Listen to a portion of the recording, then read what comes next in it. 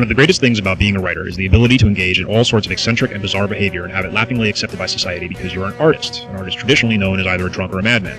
Being a writer is more or less like being publicly diagnosed with weirdo disease, and from that point on, everyone's willing to believe anything about you.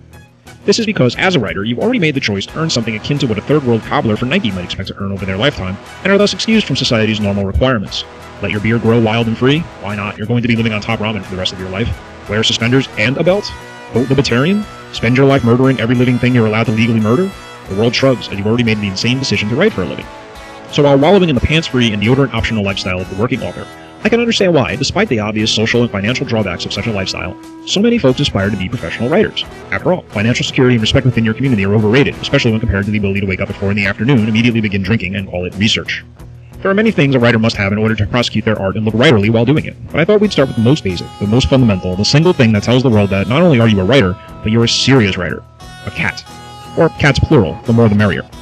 Some may be shocked by this. Surely there are more recognizable totems for a writer to tote. Bottles of cheap liquor, ink-stained fingers, battered leather-bound notebooks filled with cryptic jottings, an elephant gun, and yes, we will be getting to those in later installments of this exciting new commentary series. But while they might be more recognizable, trust me, cats are the secret sauce in a writing life. Cats are in fact infinitely useful when it comes to writing for a living. Cats are useful excuses. A writer's life is filled with annoying deadlines because no one understands our need to be paid to do nothing most of the time. So cats sitting on your keyboard, consuming your manuscripts, and dominating your will with their intense ability to stare for hours can come in handy when your other excuses, alcoholism, sick dead grandparent in as many weeks, crippling agoraphobia, gout, are rejected by your publisher. Cats are good inspiration. When in doubt, add a cat that can talk, a cat that is self-aware, a cat that solves mysteries, or a cat that is secretly God. Some may feel that cats are unmanly, more a girl's pet than a man's, and that writing is already a profession lacking in machismo since all you do is sit at the desk making shit up instead of building things or killing people or working on your abs like real men do. So the amateurs would opt for a more macho animal companion, like a bear, or a Doberman, or some sort of domesticated yeti named Boo Boo. But this is the exact opposite.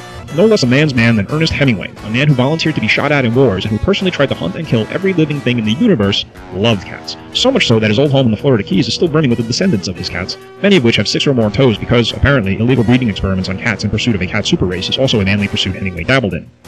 So your initial step towards becoming a rich and powerful author, capable of toppling governments with a word and commanding armies of minions with a wave of your frail, liquor-ruined hand, is cats, and plenty of them. Forget a master's degree, forget workshops or writing groups or conventions. To get started, adopt some cats. Doubt me? Be careful, or I will send my minions after you.